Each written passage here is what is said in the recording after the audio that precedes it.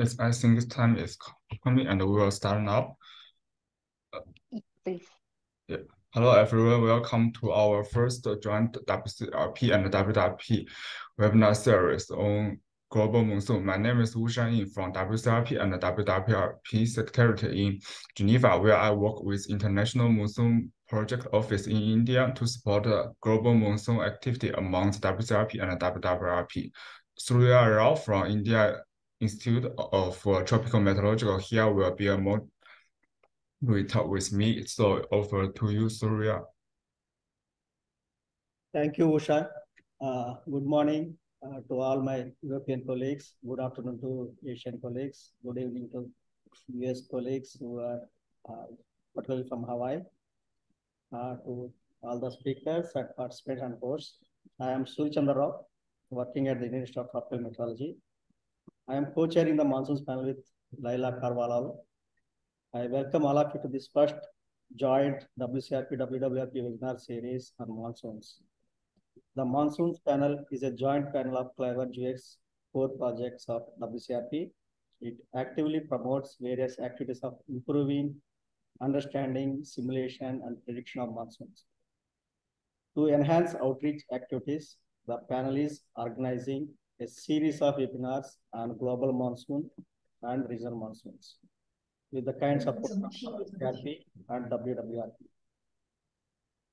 In this first session, we will cover topics relevant to global monsoons, and in subsequent sessions, we will cover regional monsoons, Asian, Australian, American, and African monsoons. These recorded webinars will be available to the monsoons community through the monsoons panel webpage and from WCRP, WWRP web platforms. All the attendees are encouraged to type in their questions to the speaker in Q&A section of this Zoom, and the speakers will answer the same during the question and answer session at the end of both the talks. If time is insufficient to answer all the questions during this session, the speakers kindly agree to reply to your questions offline as well. So WWRP also co-sponsors along with WCRP and MOS, the International Monsoon Project Office at IITM. That is the project office dedicated for monsoons panel activities and WWRP activities related to monsoons. Now I will just briefly introduce you what is the monsoons panel structure and its activities. So I will share my screen.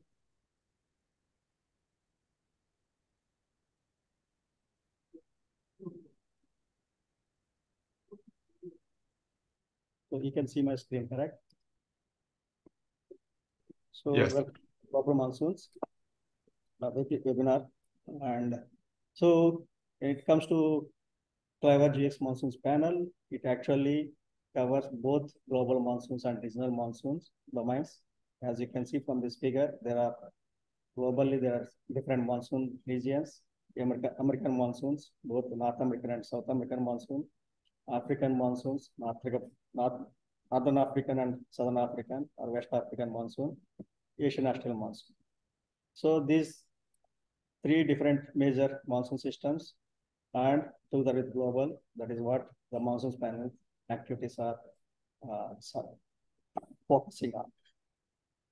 So here, Dr. Laila Carvalho from USA and myself are co-chairing this monsoons panel.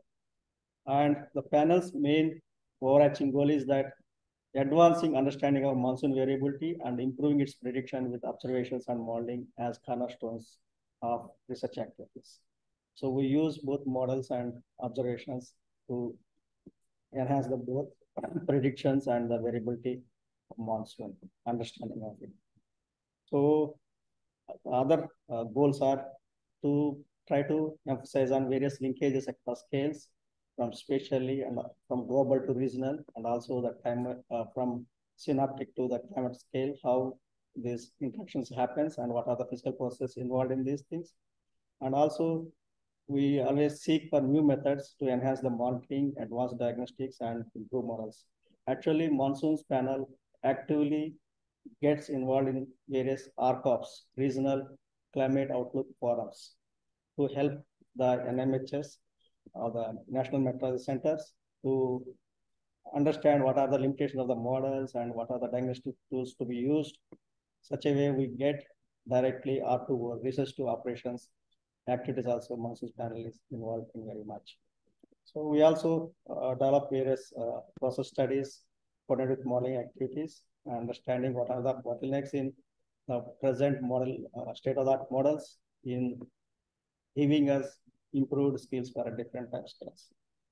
And last but not least, empowering the next generation of scientists. Actually, this activity is also intended for that purpose. Next generation scientists around the world to advance our knowledge of monsoon systems, in particular in key regions of interest. So this webinar series will become part of that activity as well. So as I mentioned in the beginning itself, we have about 60 members actively involved in Monsoons panel in various working groups as well as the main panel. So as I mentioned, we have 3 working groups on Asian Astral Monsoon. About 17 members are there in that Asian Astral Monsoon working group. Ilma team and they are co-chairing this working group. And there's American Monsoons working group. There's LS and Ruth are the co-chairs, which has about 15 members. And working group in African Monsoons is a very big group, 25 members. Actually, it is chaired by Rondro, Tiana, and Akino Vide. So total, we have about 60 members actively involved in looking at both regional and global monsoon aspects. So the present focus of this panel at present, what we are focusing on that to assess the skill of dynamical models in simulating rainfall in regional monsoons and identify what are the bottlenecks for further improvement. That is the major activity that is going on in the monsoons panel at this moment. So we also are trying to understand the dynamical and physical process associated with extreme events. That is one very important area where to understand how do we improve the prediction skill of the models in capturing these extreme events. That is one of the very active research area. And as I mentioned in the beginning, we also have research to operations activities to help the regional outlook forums and operational services. In fact, there are some regions where monsoon area and onsets are not yet well defined. So the panel is helping these med centers to come up with some guidelines on how to do that as well. Also communicate existing products and provide guidance on their applications and limitations, focusing on operational and what are the different impacts that will have on communities. These activities also are taken up by the panel at this moment. And one of the very important activities, capacity building. Particularly, out of those 60, maybe 50% of the people are early career scientists, which are actively involved in monsoon panel activities in various working groups as well as in the panel.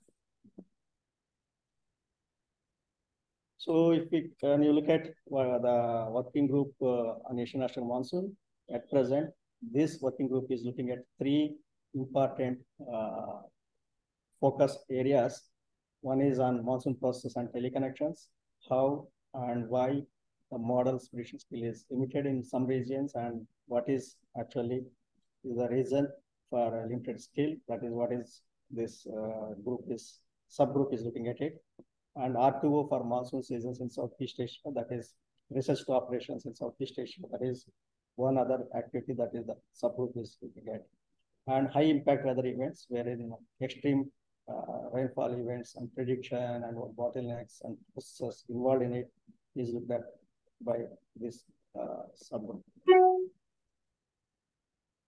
So African monsoons has also has 3 different subgroups: West African monsoon, Central African monsoon, and Southeast African monsoons. They are looking at this, and also it is becoming very active working group at present. Similarly, American monsoons look at 3 different North American, South American, and Central American monsoons. So we are also actively involved in organizing OSC, Open Science Conference of WCRP. These are the different details. I don't want to read them and take more time. So we are organizing several poster clusters. The panel members are organizing one session on global and regional monsoons. And also there are several sessions on posters, clusters on extremes, rainfall and temperatures over India. So there are, I don't want to go in more details, but we are actually involved in OSC 2023 as well. So what are our plans for 2023 and beyond? So as I mentioned, we are also now spearheading the OSC concept paper on global and regional monsoons. So the major focus that we are putting on this concept paper is that prediction of monsoons in warming climate. What are the challenges and what are the opportunities? That is what is across different scales we'll be looking at it, and that is the concept paper that what is going on at this moment. And we are also involved, as you know, at present you can see that WCRP, WWRP webinar series also we are actually getting involved. And we also have very strong cross-panel activities with CLIP project, Spark project, and different aspects as well. So with this brief background, and I want to tell you that the monsoons panel is the only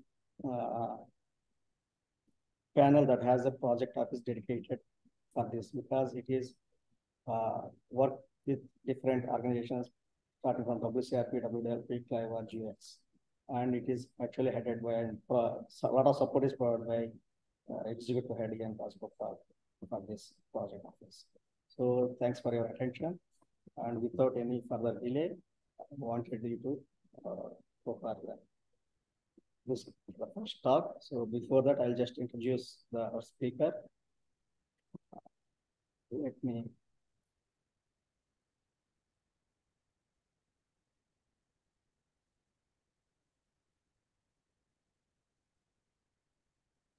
So our today's speaker is, first speaker is Professor Wang, and actually is such a stalwart in the monsoons research, and you don't need much of introduction, but as custom demands, so I will give you some details about him. So Professor Wang is an emeritus scientist, professor of atmospheric science at the University of Hawaii and International Pacific Research Center. He obtained his PhD from FSU in 1984 and has published more than 650 papers in the last 40 years, with citations that are really impresses anyone. Is that the total number of citations for his papers are about 65,000 with an H index of 100. So all of us actually look to him to achieve such goals, but it is very impossible task for many of us. So he received several awards. To name a few, Wang was elected Fellow of the American Meteorological Society in 2009 and elected Fellow of the American Geophysical Union in 2013. He received the Carl Gustav Crosby Research Medal in 2015 for creative insights leading to important advances in understanding tropical and monsoonal processes and their treatability. It is interesting to note that he also served as a co-chair of WCRP CLIVAR GEWEX Asian National Monsoon Panel from 2005 to 2009.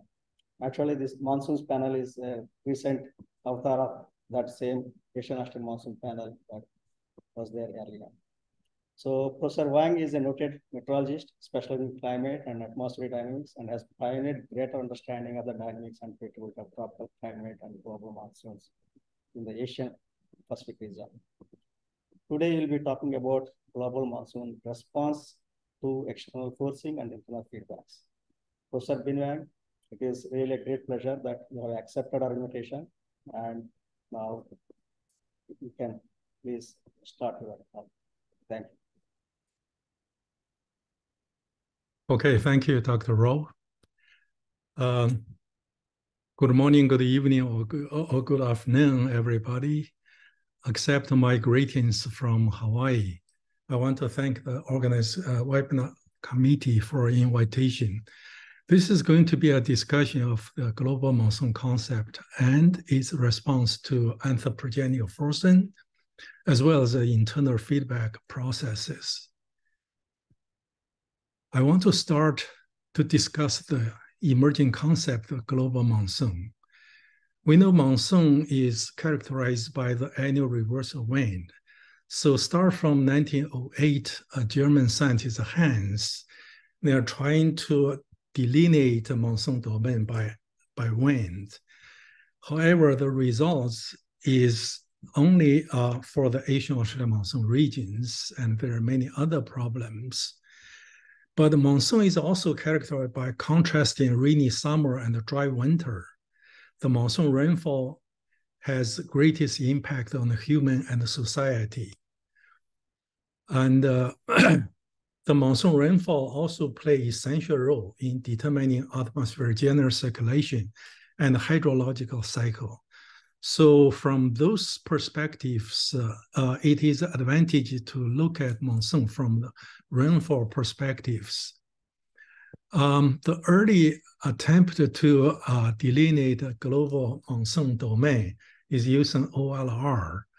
And the dark green area shown here is the monsoon regions, not only over the land, but also over the ocean regions. The domain extends from the Asian Australian monsoon to Western Hemisphere. So using the more accurate precipitation data, we now can propose a very simple criteria. For example, the annual range must be higher than 300 millimeters, and local summer precipitation exceeds 55% of annual total precipitation. Therefore, we can outline those monsoon regions. And there are mainly 8 regional monsoon components in terms of these definitions.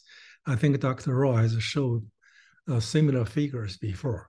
So what is a global monsoon? If we do UF analysis, the leading mode of annual variation of precipitation and low-level winds is shown in the upper panel. So apparently this is a hemispheric antisymmetric mode. In summer, rainfall in the northern hemisphere monsoon, and winter is opposite. Now, therefore, from climate perspective, we can define global monsoon as the dominant mode of annual variation of the global tropical precipitation and circulation. The physical essence, however, it is a forced response of the coupled atmosphere-ocean-land system to annual cycle of solar insolation. The second definition is generic. It can apply to geological timescale when the ocean-land configuration dramatically different from today. And it also established a basis for understanding the astronomical theory of monsoon climate change, the Milankovitch cycle, the 20,000, 40,000, and 100,000 years of periodicity. Anyway, next I want to emphasize that the global monsoon plays a pivotal role in atmospheric general circulation and hydrological cycle. For instance, look at how does it relate to the ITCZ. The blue curve is the ITCZ location during August. The red is in February. The ITCZ basically consists of 2 parts. One is the monsoon converging zones, which migrate largely from north-south directions. And another is a trade wind converging zone, which is a quasi-stationary, doesn't move much. So 2/3 of the IPCZ actually is a monsoon converging zone. Therefore, I would argue that the monsoon annual cycle drives ITCZ's north-south movement. And the global monsoon also play a very important role in driving the hardly circulation's annual variation. This figure shows upper level 200 hectopascal divergence wind. Those red arrows is called the lateral monsoon by Webster et al., which forms the backbone of the hardly circulation, the zonal mean meridional circulation. And it also has those transverse monsoons connect the monsoon and the desert subtropical high regions. And more importantly, the monsoon and the desert is a coupled system. For example, if you look at the northern hemisphere, we add all rainfall in the monsoon region, those green regions together, we can have a curve, which is a black annual variations. And if we also add the rainfall over the desert area, we get another blue lines. Basically, they are auto-phase on the interannual time scale. And in longer time scale, they are also has a different trend, opposite trends. So this couple system suggests that monsoon, enhanced monsoon means more drier, this arid regions. Of course, there is a theoretical background for that. For time being, I cannot go into details. Okay. Now, next, I want to focus on how the global monsoon land rainfall responds to anthropogenic forcing.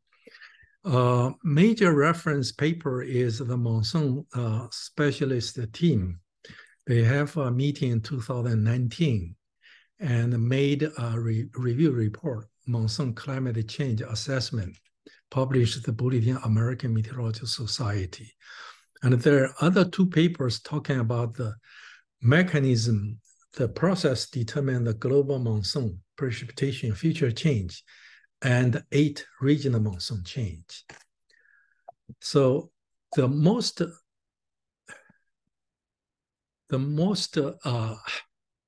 confidential projection is increase of the extreme rainfall in the future and the floodings.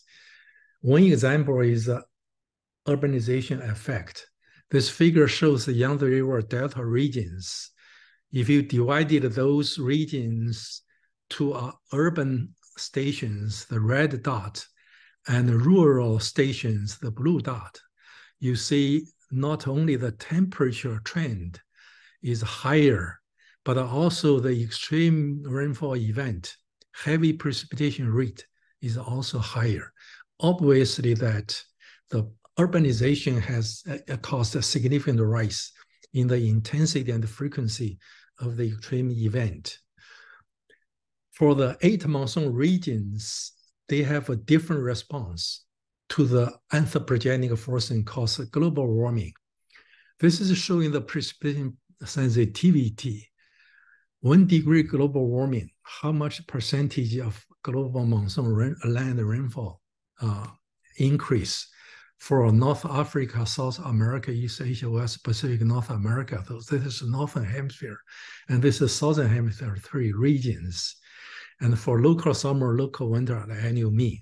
So overall, you see the Northern Hemisphere monsoon is enhanced, but the Southern Hemisphere monsoon in future does not change much, mainly because the Southern Hemisphere local winter monsoon will decrease significantly.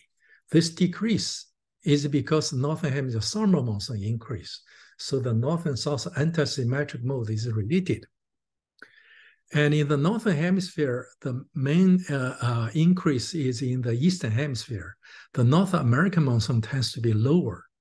So it's uneven distribution. So the question is why different region has different increase in rate. For example, East Asia has the highest rate, which is about 5% increase per 1 degree of warming. Next is the Indian monsoon, but North American monsoon is opposite. So to understand this, a simple theoretical framework for attribution of the precipitation change is this moisture conservation. If we take a two-layer model approximations, you end up with this formula. The change in the precipitation determined by local evaporation, horizontal advection of moisture. Most importantly is the vertical advection of the moisture. This is a low-level specific humidity, 500 millibar vertical motion. So you can see that there are 3 factors important. One is vertical motion, low-level convergence. Another is static stability, because static stability affects the vertical motion. The third factor, of course, is moisture in the low level.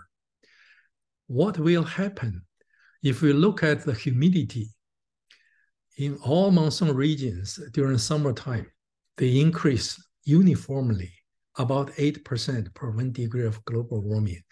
If you look at the static stability, they all increase and uniformly, so that the uniform change of thermodynamic factors cannot explain the difference between Northern Hemisphere, Southern Hemisphere, the difference between the North American monsoon and the Asian Australian monsoon. And another thing is that the stabilization of atmosphere has an opposite effect as increase specific humidity. So what explains the regional difference is the pattern. The pattern induced by anthropogenic forcing is characterized by the Northern Hemisphere warmer than Southern Hemisphere. Therefore, it favors Northern Hemisphere monsoon increase, but decrease Southern Hemisphere monsoon. Second feature is land monsoon, land warming much more than ocean. So for the Asian Australian monsoon, North Africa monsoon, because of the huge Eurasian land warming, it will be enhanced. And the third factor is the Equatorial Pacific SST, which is El Nino-like global warming projected by CMIP6 model. This will reduce the North American monsoon in this region. So in summary, the greenhouse gas radiated forcing has thermodynamic effect, increased moisture, favoring increased precipitation. On the other hand, it induced top-heavy heating, stabilized atmosphere, reduced the vertical motion. So the weakening, the precipitation increase. So there's two thermodynamic effect is cancel each other. Their net effect tends to be small. Okay. Now, that is why the global monsoon increase much less than the specific humidity like predicted by the Clausius-Clapeyron equations, 8% per degree global warming. And the regional difference can only explain by the dynamic effect. This is due to the horizontal differential heating. Northern Hemisphere warmer than Southern Hemisphere, land warmer than ocean, El Nino-like warming. So it can explain the regional difference. So this is the overall picture. In the literature, the people call this moisture effect as a thermodynamic effect. So I suggest that you have to call them moisture effect, because thermodynamic effect include this static stability change, which is also a prominent term, and they cancel each other. The last part, I want to talk about the variability due to internal feedback processes. In general, this multi-decadal variation has a longer scale. Therefore, they have a larger scale. They are coherent at the hemispheric scale or global scale. And if we talk about the interannual variabilities, we have to look at the regional monsoons. Of course, there is a global aspect to look at. I will go into detail. The intraseasonal variability, each region has different driving processes. So let me first review this multi-decadal variation. For example, the Northern Hemisphere summer monsoon in the last 100 years has multi-decadal variations, and they tend to be has a uniform. If you use entire Northern Hemisphere land monsoon rainfall as an indices, it is a good representation of multi-decadal variability. So what determines those total amount of land monsoon rainfall? Now, this regressed figure shows that in the Pacific, increased rainfall corresponding to the Eastern Pacific triangle cooling and the West Pacific, this cat-shaped warming, those can be form an extended ENSO index, which is similar to the IPO index. Now, another factor is over the Atlantic or the Indian Ocean, you see the Northern Hemisphere, Southern Hemisphere contrast. And therefore, you can use North Atlantic warming versus Southern Indian Ocean cooling to make another index. There's two indexes related to the global Northern Hemisphere monsoon rainfall very well. Basically, a large portion of the variability can be explained by those combination of those two factors. And these two factors basically is the internal variability. For example, if we take a couple GCM, fixed external forcing has nothing, is fixed. Just due to internal variability, you can have this type of northern hemisphere monsoon rainfall pattern and the corresponding SST anomaly patterns. So it's largely speaking, it's internal variability, not the external forcing. Speak of the any variations, we thought each region is different. Indeed, this is the case. For example, this Northern Hemisphere JJAS, look at the Indian monsoon, North African monsoon, North American summer monsoon, and West Pacific summer monsoon. Use their precipitation index correlated with SST. You can see that no matter is the Northern Hemisphere summer or Southern Hemisphere summer monsoon, to some extent, they are related to the Pacific, but also related to the North Atlantic, sometimes the Indian Ocean. Different region, of course, has a different emphasis, but you can see that the ENSO is the biggest signal. So to summarize, I want to make some remarks. Over the past 55 years, all regional summer monsoons have non-stationary relationship with ENSO, except Australia monsoon. So although they are linked, but this relationship is unstable. Since 1970s, the regional monsoon ENSO relationship has been generally enhanced, except the Indian summer monsoon. But the Indian summer monsoon after 2000 is a bounce back, okay? However, regardless of the large regional difference, the monsoon precipitation over land area of all tropical monsoon regions are significantly correlated with ENSO. This has been shown by this correlation figures. The red curve is the Nino 3 point for SST index.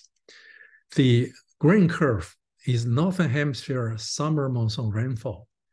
Over the past 42 years, their correlation is minus 0.73, suggesting that ENSO drives the overall Northern Hemisphere summer monsoon, land monsoon rainfall. For Southern Hemisphere monsoon, summer monsoon, the correlation is slightly lower, mainly due to the recent 2 years. They are reverse the correlation. Otherwise, is about the same 0.7. Okay. Now the last part, briefly talking about the intra-seasonal variability. Then you have to look at the region to regions. For example, there is a high frequency intra-season variation, 8 to 20 days. And there is also low frequency, 20 to 70 days. In the monsoon regions, this is the leading UF mode patterns in each of the region for high frequency and low frequency. The process affects this high frequency partly from the equatorial coupled moist waves, like raspberry waves, And the raspberry wave also affect North American monsoon, and some of them are the equatorial coupled Yanai wave affect West Africa high frequency ASV. Over East Asia, there is a mid-latitude wave train impact. Over the Southern Hemisphere, all this high frequency ASV is related to the mid-latitude wave train. For low frequency variabilities, MJO directly link this Asian Australia monsoon. Okay.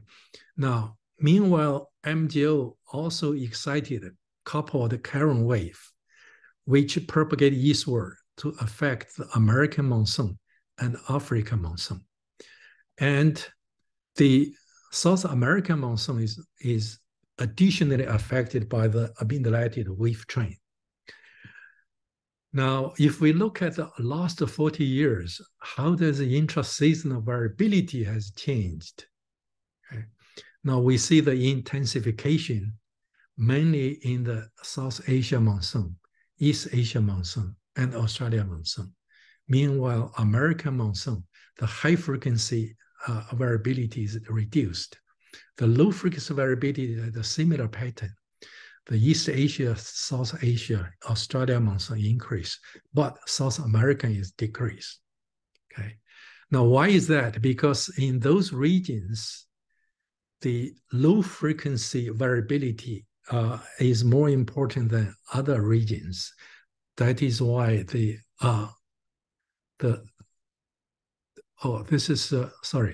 last section is the prediction scale. The prediction scale, we look at the 12 models, multi-model ensemble. They show higher frequency scales in Australia monsoon, South Asia monsoon, and South American monsoon. Those places are the MGO scale variability is larger than other regions. Okay. So the time limit, I can only very quickly review those. So I hope that I'm just taking 20 minutes. So I want to stop here to have your comments or questions. Thank you.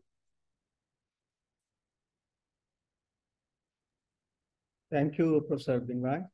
And now we'll go to the next speaker's presentation. Before that, I'll just introduce the speaker. So Annalisa Cherchi is a senior scientist at the Institute of the Atmospheric Sciences and Climate from the National Research Council in Bologna, Italy. She got a PhD in geophysics at Bologna University in 2004. She now has almost 20 years of experience in climate variability and climate change studies, specifically focusing on the tropics, the monsoons, and the related teleconnections. She has recently contributed to the IPCC AR6 report as a lead author. She is currently a member of the CLIVAR GEWEX Monsoons panel and the working group 2 of the WCRP EPSC, explaining and predicting Earth system change, lighthouse activity. She's a very active member of the panel and contributes to the GEWEX program as well. So Dr. Annalisa will be talking about monsoons in the future, the climate change perspective, starting from the latest IPCC outcomes and subsequent literature, providing a global view of the changes. She also explores current understanding and possible future perspectives of the impact of global monsoon knowledge. Annalisa, please start your talk. So just to inform everyone that please drop your Q&As in the question box so that we'll take up all the questions after Annalisa completes her talk. Thank you. Thank you for the introduction, Surya. Thank you for asking me to give this presentation here. And it is, I would say, quite an honor to be after Professor Wang and this very exhaustive presentation of the global monsoon. So I will put it in presentation mode. You should see it, right? Okay, so my talk is about the future of monsoon in a changing climate, keeping a global perspective. I have organized my presentation into a description of how the global monsoon and the future of the global monsoon has been assessed in the IPCC AR6 report. Also something about the extreme and other characteristics related to the monsoon projection. I will talk also about the decomposition of precipitation changes, thinking of how this has been used in the past years, also in sensitivity experiment, and then applied to projection. And then I will provide a summary and some outlook about this topic. So in the IPCC AR6 report, the global and regional monsoon have been assessed in the whole report, and it has been organized in the different chapters. For example, the global monsoon has been treated in the chapter 2, 3, and 4, according to the observed and past changes, to the attribution to the human influence on the changes, and with respect to the future changes based on the projection, either in the near, midterm, and long-term changes. While the regional monsoons has been assessed in chapter 8, that was a chapter dedicated to the water cycle changes. Nevertheless, there are also other region-by-region assessment associated with case studies, extremes, and impacts that have been distributed in other chapters like chapter 10, 11, 12, and also the atlas and the interactive atlas that are dedicated to regional information, where regional refer to the IR6 region as they've been identified and in the assessment. As all the information were spread out around the report, there is a Monsoon, there is a box in the technical summaries that tends to summarize all the assessment that has been included in the chapter. And there is also an annex where some details, review, background of the monsoon that were not supposed to be part of the recent assessment, but were useful for a clear understanding, have been included. This is just a picture of one of the last meetings that we had in person for the IPCC, just to say that, of course, the IPCC is a teamwork, and also part of this, people in this picture have contributed to the assessment of the monsoon. So I start with this picture that is also the picture that is used in the monsoon panel description, where there is the identification of the global monsoon as the contour, the black contour that Professor Wang has just described extensively. And here is defined at the area with the local summer minus winter precipitation rate exceeding 2.5 millimeter per day. This black contour encompasses regional regions where regional monsoon are located. But in the report, it has been decided that the regional monsoon regions were supposed to be identified, also considering the established literature about that specific regions. And there are, for example, regions that are here with the dots, where that are part of the global monsoon picture, but have not any literature per se about, and are not yet recognized as a singular monsoon system in terms of, available literature and establishment of definition. So in terms of how the state-of-the-art climate models are able to represent the monsoon domain as in precipitation intensity, in the top there is the picture of the precipitation, the seasonality of precipitation for the observation and for the models. And there is also the monsoon domain that is identified with the magenta lines. And this identifies a holistic representation of the monsoon domain and of the precipitation intensity.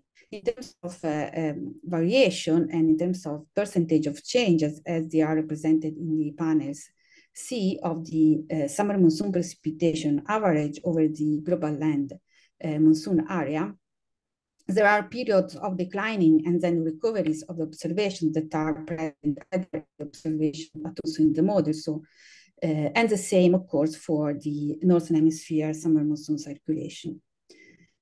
In terms of attribution of what can be the monsoon precipitation changes, this is an example taken from a paper published by Zhou and colleague in 2020, where there are a bunch of CMIP5 models experiment where the multimodal ensemble mean, including all the forces, is able to reproduce the trend, the precipitation trend in 1948-2005, that is the plot in B compared to A.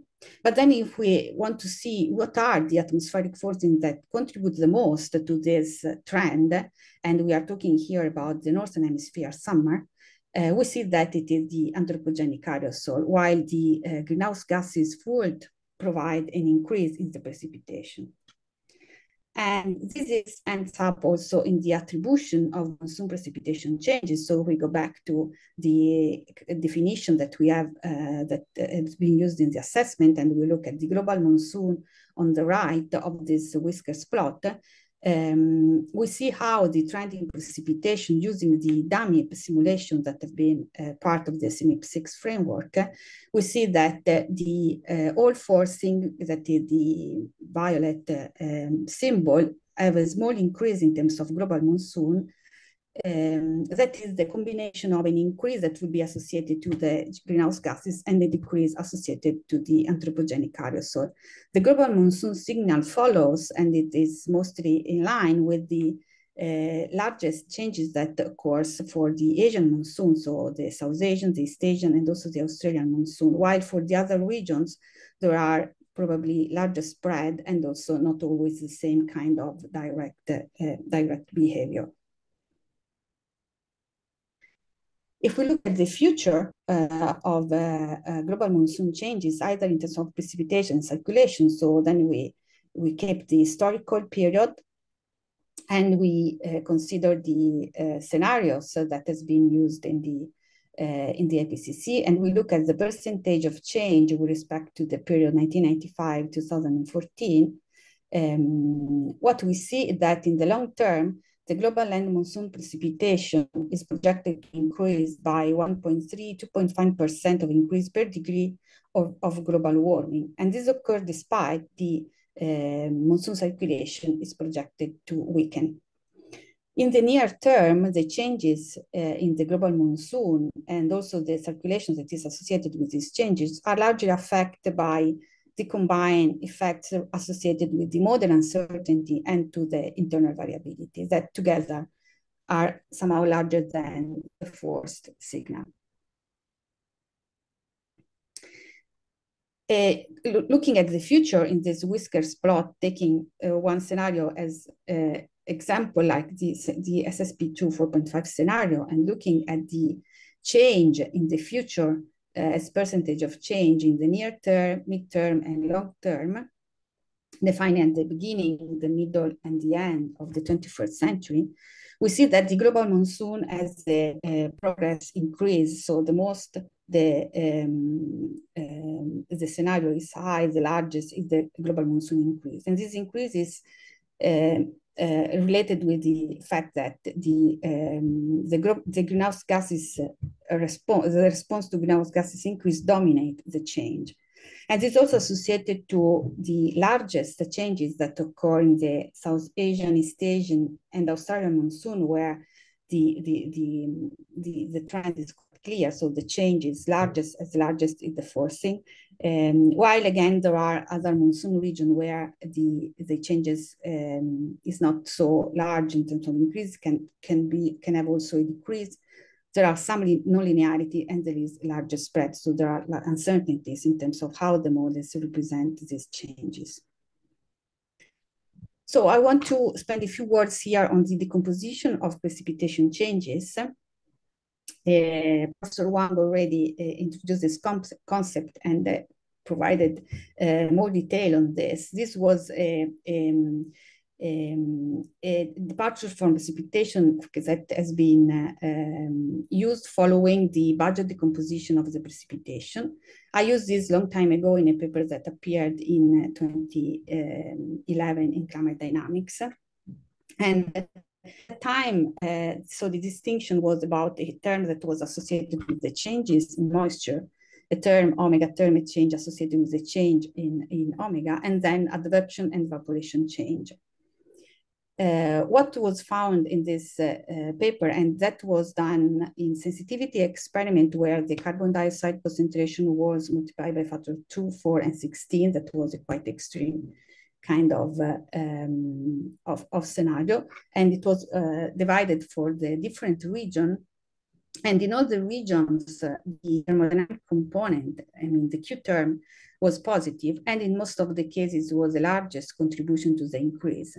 But there were also, this increase were dumped out by the effect of the omega term and the advection terms that could have been also important in some regions. One thing that came out from this analysis and distinction, even if it was quite, in terms of quite idealized in terms of kind of experiment, was a distinction between two categories. So the Asian monsoon from one side were dominated by the Q term, and the other monsoon regions that were dominated by the other terms. And it also identified some nonlinearities in the changes, but again, this was quite a sensitivity type of experiment. Something similar has been published later on. Again, this moisture budget in a similar form for the global monsoon precipitation and global warming. In this case, again, some sort of sensitivity experiments. These were AMIP experiment with very high resolution atmospheric model, but with SST prescribed. And again, the effect of moisture and evaporation increase was identified to be offset by the weakening of the monsoon circulation. In a comprehensive work that appeared in 2013, where the global monsoon and also the regional monsoon were analyzed in the CMIP5 model scenarios, it was similar conclusions were drawn. Then this decomposition was used for the CMIP6, something similar again for the global land monsoon. There is the term that is associated with the changes in moisture that dominates and is the main responsible for the increase in precipitation. This is a paper published in 2020, and this was just one scenario. And again, you see the differences. I mean, the northern hemisphere and the southern hemisphere have a similar behavior. And also looking at the relationship between the terms of this decomposition and the changes in the precipitation, but divided into the different periods of the 21st centuries, there is again a global land monsoon precipitation increase that is associated with the Q term, so to the increased moisture, and that is partly offset by a weakened circulation. In this case, the most we go in the future, so the largest is the uncertainty that we have in the projection, as usual. And also there is uncertainty in the subdomain precipitation projection that is generally larger than what happens for the global land monsoon precipitation. Looking at future changes in some characteristics of the rainy season, like the duration, there is a highly positive correlation with the relative increase in the amount of precipitation per 1 degree of temperature increase. This meaning that the largest precipitation increase is associated with longer monsoon season. We have here the example of the changes in the duration in pentads of the rainy season in the different monsoon regions. You see the colors and the acronyms in the scatter plot. So the change in duration with respect to the ratio between the change in precipitation per degree of warming in 3 different scenarios. And what appears is that the Asian monsoons have the largest increase in precipitation and the longest duration in the projection. And we see also that the American and African monsoon tends to have a shortening of the monsoon rainy season. Something similar has been applied to the CMIP5 model in terms of the definition of onset, retreat, and duration of the monsoon season for the global monsoon in the top panel and for the other monsoon regions. And again, in that scenario, in those scenarios, there were retreat dates that were delayed, and there was a result in a lengthening of the monsoon season that was mostly evident for the East Asian monsoon, and in general for the Asian monsoon than for the other regions. And again, the highest scenarios has the highest uncertainties in terms of the response of the model. And here it's the same, but focused on, but considering the global monsoon on the right of each plot, and a focus on some on the Asian monsoons, and the results are similar. So for the East Asian, it is clear a lengthening of the delayed end of the season associated with the delayed end of the monsoon. And in the majority of the Asian subregional monsoon, the future changes of the rainy season are larger than those over the global monsoon. But also in this case, apart from the duration, there is generally a large spread among the models. And then in terms of extreme, as also Professor Wang has mentioned, there is a clear signal that in the future, in the projection, extreme precipitation over the monsoon region are projected to increase. This is true also in what has been observed in some stations with very long record of precipitation. And you see for the global monsoon in the top, in the plot on the left, and also for the other regions. And also in the projection, there is a large spread among the models, and the metrics where the spread is the lowest is the 20-year return value of precipitation. But anyway, there is an indication of an increase of the extreme events. So I have here some conclusions, some summary of what I have shown, just putting the attention on the fact that there are changes in the global monsoons that in most of the cases are dominated by what happens to the Northern Hemisphere monsoon, that in most cases the changes for the Asian monsoon are clearer and with the least uncertainties with respect to the other monsoon region. And this is true for many different metrics and parameters that have been considered. And I want just to include some outlook for the future of monsoon in a changing climate, thinking at a global perspective, but without forgetting the regional details. And this becomes important when we want to see how we can use the global monsoon metrics without losing the details of the region, mostly when we deal with policy relevant information. That there is also attention that we need to have attention, and there is need of more understanding of the uncertainties in climate change projections. So what is the role of internal variability? And we have seen from the what also Professor Wang has shown, how this difference can change depending on the type of variability that we consider. And again, what are the differences and how we understand and can use the differences that exist between the Asian monsoons and the other regions. Also, some attention has to be driven to the zonal asymmetry. So in terms of scenarios where there are abrupt changes like in MOC shutdown, or where there are a huge volcano. So there will be asymmetries in the change that would have been considered and understood. And also another point about how to link and deal this theoretical understanding with the dynamical view of the monsoon, thinking of the aquaplanet frameworks that have been used, for example, in this quite interesting review provided by Gin and co-authors in 2024 about the differences between ITCZ and monsoon regimes. So I thank you for the attention, and I'm happy for questions and discussion to follow. Thank you. Thank you, Annalisa. Now we'll start the Q&A session. So we have some questions to Professor Wang. So I will read it for you, Professor Wang. Maybe you can answer them orally at this moment. And if you find some time afterwards, you can answer some other questions that cannot be covered here.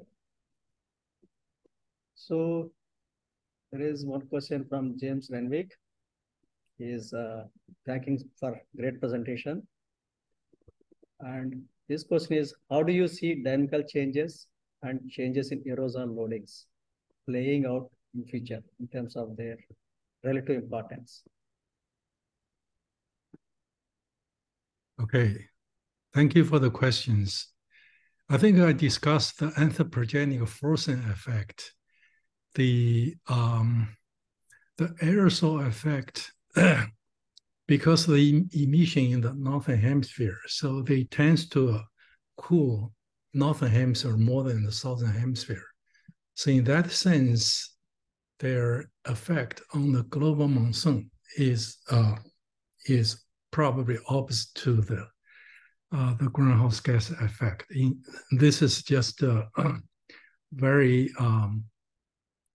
general considerations. There is a paper published recently to discuss the aerosol effect on the global monsoon change. I think particularly relevant to answer these questions, your questions.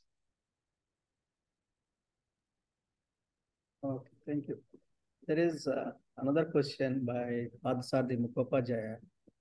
So his question is that if ISV is increasing and extreme rainfall events are increasing, particularly our South Asian monsoon, if ISV, you have ISV is interseasonal variability. I'm sorry, which question? Yeah, there is a question from Adhsardi Mukhopadhyaya. I know it is not, he is unable to post it in Q&A session. So that's why I'm asking you from the chat box. The chat box has posted a question, yes. I didn't quite get the question. Okay, so then I will go to the other one. So T from Monsoon's panel, she's asking about the two factors. One is Northern Hemisphere versus Southern Hemisphere warming contrast. Two, land versus sea warming. Invoke to explain regional monsoon differences under global warming scenario. They are basically the same origin, right? Again, Northern Hemisphere has more land than Southern Hemisphere. R is referring to some kind of asymmetrical distribution of greenhouse gases emissions. There is some linkage between these two because the land area, Northern Hemisphere, is much larger than Southern Hemisphere. The difference is that, for example, Eurasian continent is a big land mass, which the land-ocean thermal contrast effect can enhance the Asian monsoon and the North African monsoon. On the other hand, in the Central America or North America regions, the land bridge is very narrow. So the land-sea thermal contrast is not important. In that case, it doesn't really matter. What matters is the SST gradient between the equatorial Pacific and Atlantic Ocean, whether they generate the circulation favorable for the monsoon circulation enhanced or not. So there is a linkage, but there is a difference also. Thank you. There is one question from Professor Govindaswamy Bala. So he says that if ENSO causes a decrease in global tropical monsoon precipitation, does it cause an increase in extratropical precipitation? I would expect an increase in the extratropical precipitation as the overall atmospheric heating increases in an ENSO year. Yeah, to answer these questions that I'm not quite sure, because what we know is the coupling between the monsoon area and the subtropical dry area. So if monsoon rainfall decrease during the El Nino development summer, the dry regions, subtropical dry regions, probably will slightly increase. What happened in the mid-latitude, I don't exactly know. They have to be looked at more carefully how the mid-latitude rainfall responds to the tropical El Nino frozen. So far, I think is clear signal in the tropics, but in the extratropics, their response to the El Nino normally depends upon the teleconnection patterns.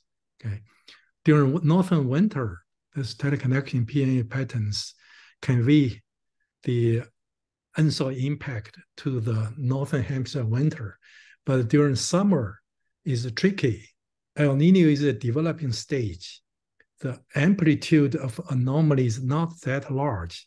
So they basically change the worker circulation, then through exciting the Rossby waves outside of the equatorial region to affect the monsoon, tropical monsoon or subtropical monsoon region. But as far as the mid-latitude, I'm not sure. I don't know. Okay. So there is another follow-up question from same Govindaswamy Bala. So is persistent warming in the Eastern Pacific is the main cause for decrease in North American monsoon rainfall under global warming or any other cause?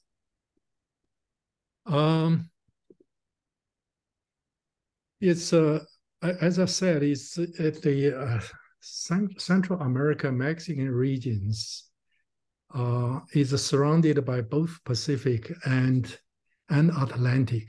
So the Atlantic Ocean SST change could also affect the North America or Central America monsoon.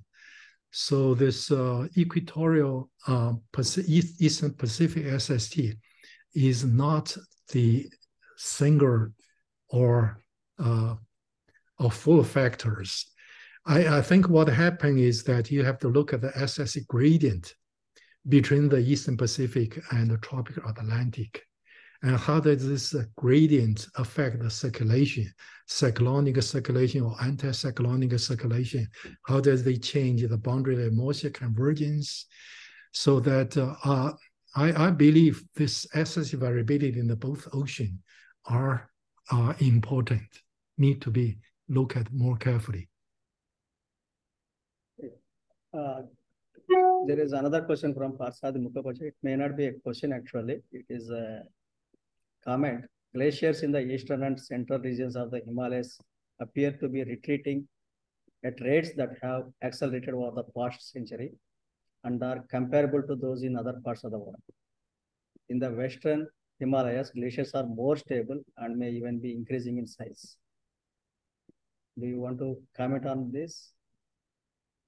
Yeah, this is an observed fact. I think is generally true, but in the global warming scenario, in the highland area, the warming may be more than the surrounding regions, so it will continue. But the question is why those northwest Tibetan Plateau, the glaciers is not significantly changing, while in the southeast part is more rapidly melting. This is the science questions need to be addressed. There must be some different climate background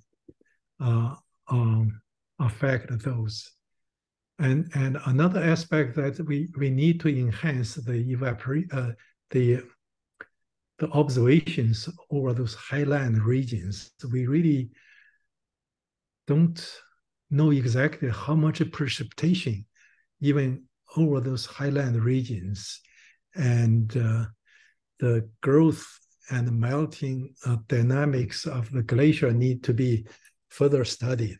But anyway, there is no specific question, so I just make some general comments. There is a question from Ushanshu Datta, is a young colleague of IITM. What he has noticed in his recent paper is that the ENSO monsoon means South Asian monsoon, relation is weak during the period 81 to 2010.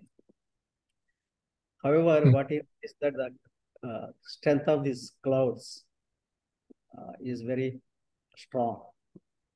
One side, the relation is weakening, and so monsoon relation, but the convective activity or the clouds are becoming very strong. Can you Yeah, I think the teleconnection from monsoon heat source, Indian monsoon, for example, is determined by the latent heat released in the monsoon rainfall. If the monsoon rainfall reduced, the latent heat release reduced. Its teleconnections start from the Central Asia downstream along the jet stream will be weaker. However, the clouds is another thing. Some of the clouds may not be precipitable. So increased clouds does not necessarily mean increased precipitation or latent heating release. So I think these two things are not necessarily contradictory to each other.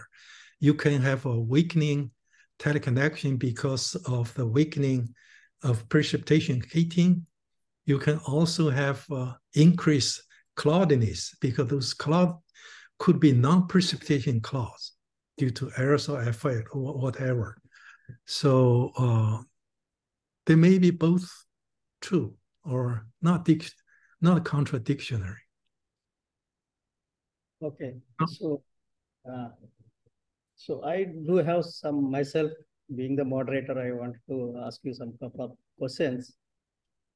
See, one thing that you have shown is that there is a asymmetry in the ISV trend in recent decades that we are showing in one of your picture. What I see is that in the Eastern Hemisphere, the ISV is increasing, whereas in the Western Hemisphere, it is decreasing mostly. Is there any reason for this, or?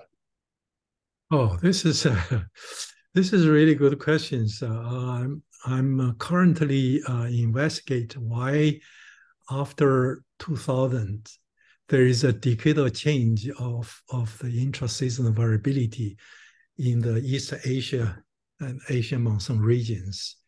It has to do with I think with the mean state change. What happened is after 1999, the Pacific mean state tends to be cooler in the Eastern Pacific, and the Indo-Pacific warm pool SST anomaly tends to be increased much significant. So that change of large scale SST pattern certainly favors for the increased convective activity in the Eastern Hemisphere. And that is a background for MJO, or the higher frequency ISO disturbance development. So that could be a reason why in the Asian Australia monsoon regions, the ASV variability increase, and why the North American monsoon regions tends to decrease. But why the South American monsoon is probably has additional regional reasons need to be further studied. I'm not sure. Yeah. So I think now we'll move to Annalisa. So one of the questions that Krishnan is asking you is that, what is the confidence in these projections of the circulation patterns? Yeah, the confidence for the changes in circulation are, I think that we are defined as medium confidence, that there are some spread among how the models respond to these changes. And some differences are in the near term where the internal variability dominates the change. So that's where there is the largest uncertainty and the largest spread. Then going toward the longer term projection, then this role of the internal variability decreases, and then it becomes more certain. But still, the confidence is around the medium confidence because of the internal variability in the midterm. Okay, so from there is another question from, let me see, Delphine. What are the main projections for the winter Asian monsoon, and do we know to what extent extreme events predict in summer may impact winter monsoon or transition season in terms of hydrology, temperature, etc.? Okay, unfortunately, I don't have answer for these questions. So there is, I don't remember a specific treatment of the winter Asian monsoon. So what are the main assessments that have been highlighted also relate to the annual changes. So in that, but specific for the winter, I'm sorry, but I don't have an answer. I'm sorry. Okay, fine. So there, from Neil, there is a question to you, Annalisa. Thanks for a great summary of the AR6 technical summary and more recent publications. Are the risks of shortened monsoon season in South Asian monsoon or South African monsoon discussed also presented in AR6. Similar, the season lengthening in other regions. It seems from what you showed that AR6 focused on core monsoon season precipitation change. So for the South Americans and for the American and African monsoon, the changes in the length of the season are less robust with respect to what happens for the Asian monsoon. So it is not clear if there will be an increase in the length of the season or a decrease. There were some, for the West African monsoon, there were some descriptions that was distinguishing the west and eastern part of the West Africa, but for the other region, the signal is not robust in the model, so there is not a clear identification of an increase in the length of the season or a decrease. Okay, so there is another question, maybe either one of you can take it. In the coming future, solar insolation is about to reach its minimal value. Given that external forcing, what will be the response of monsoons to the internal forces? This is from Paninder Reddy, a young colleague again from IIT.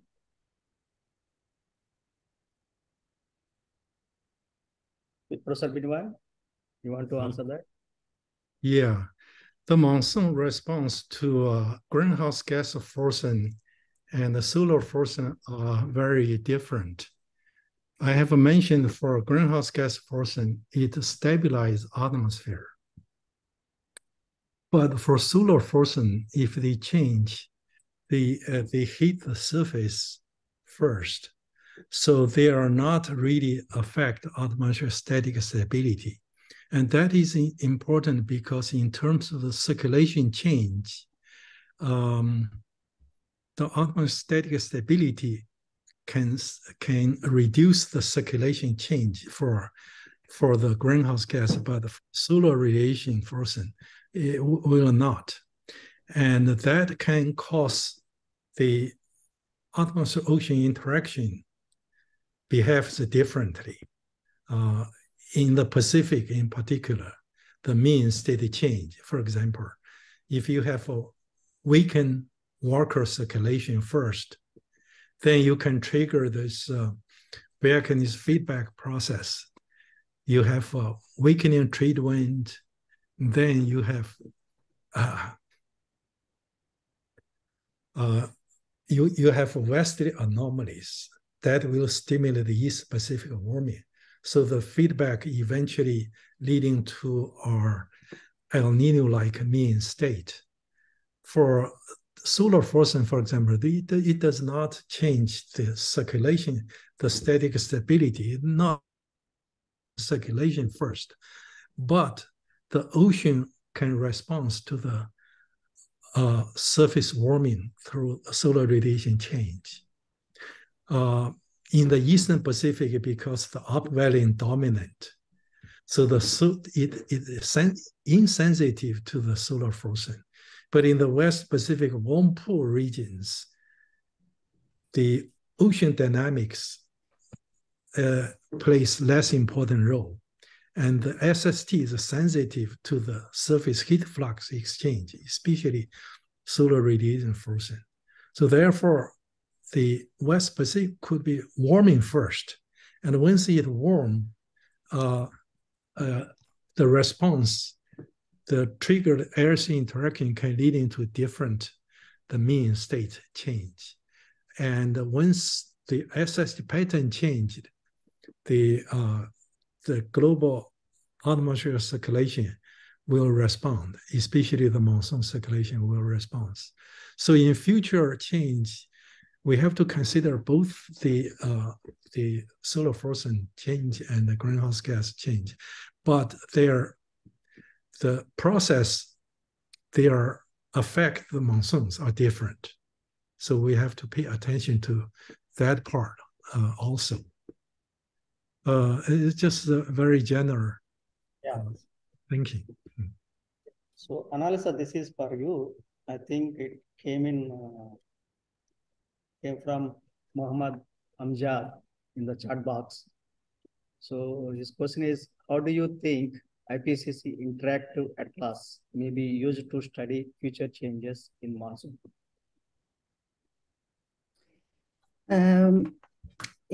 So the interactive atlas is organized into the regions on how the globe has been divided and decided to be divided within the IPCC. So we have the IPCC are 6 regions, but they are not exactly coinciding with the monsoon region. So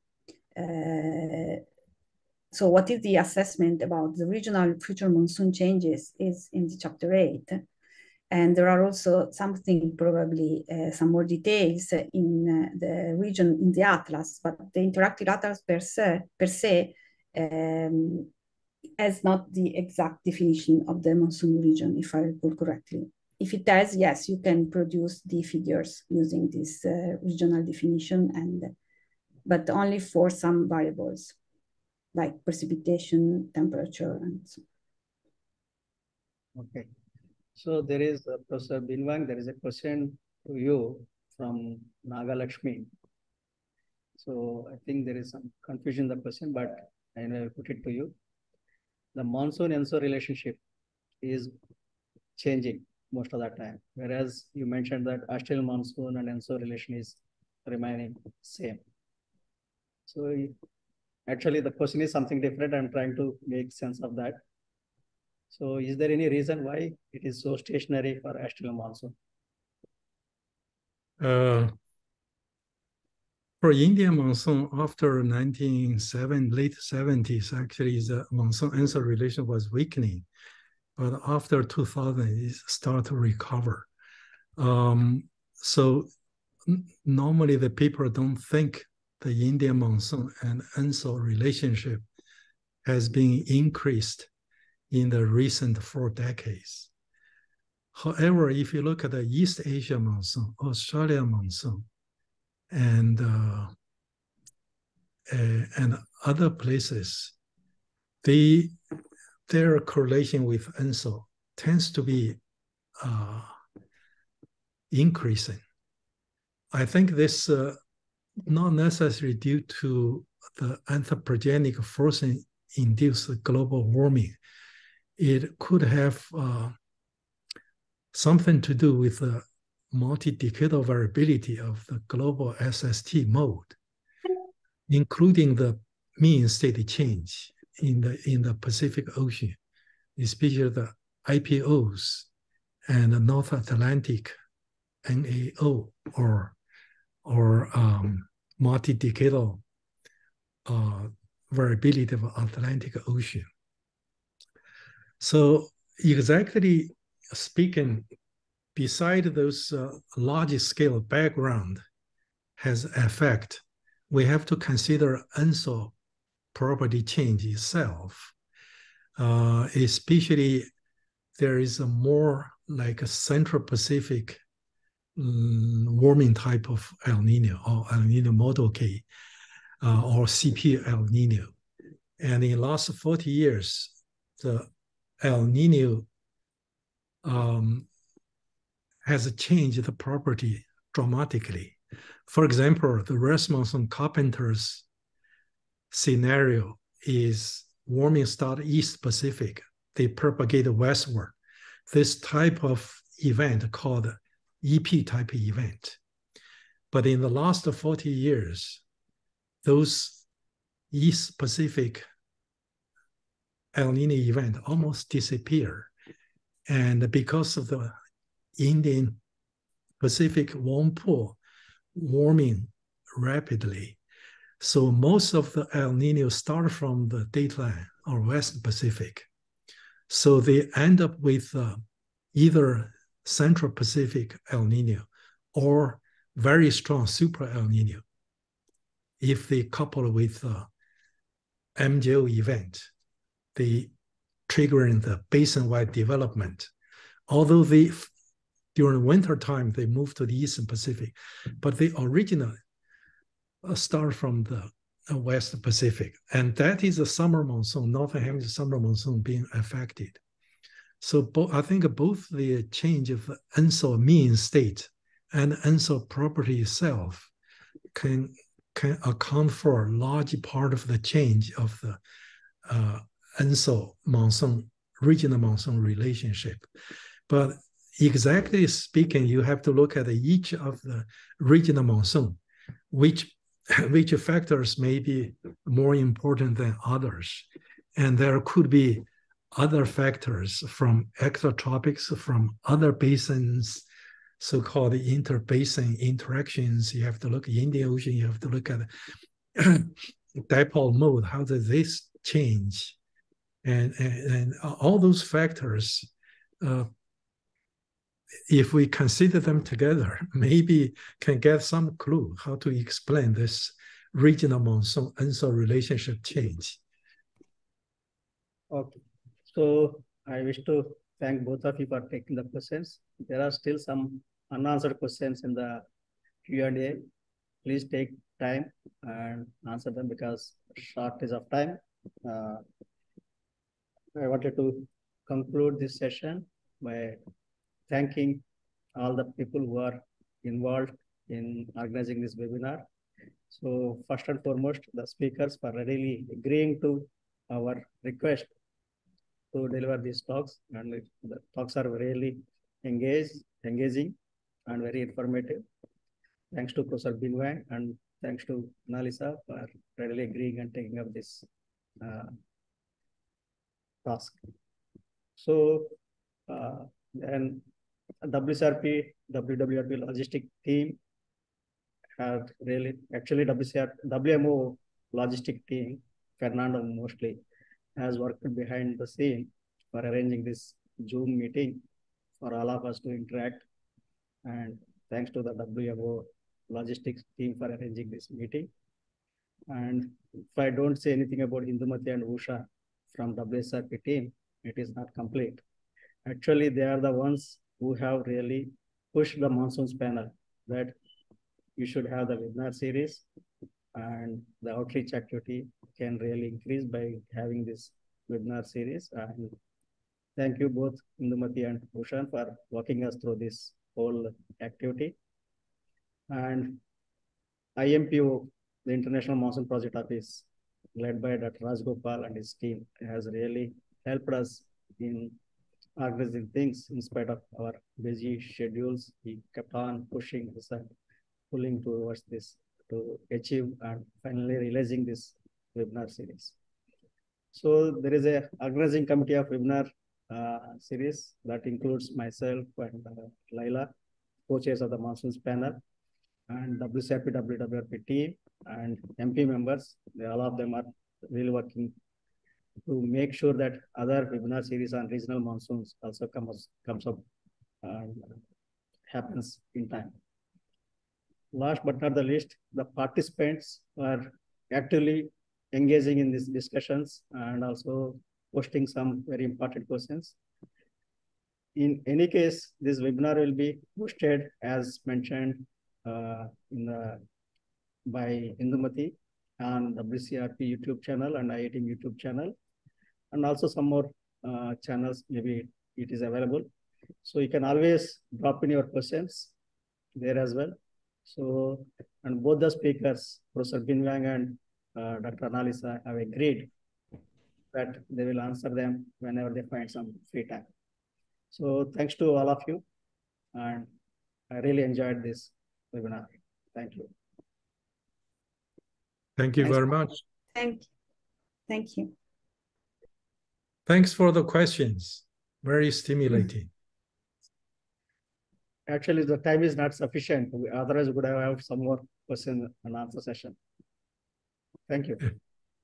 Okay, good.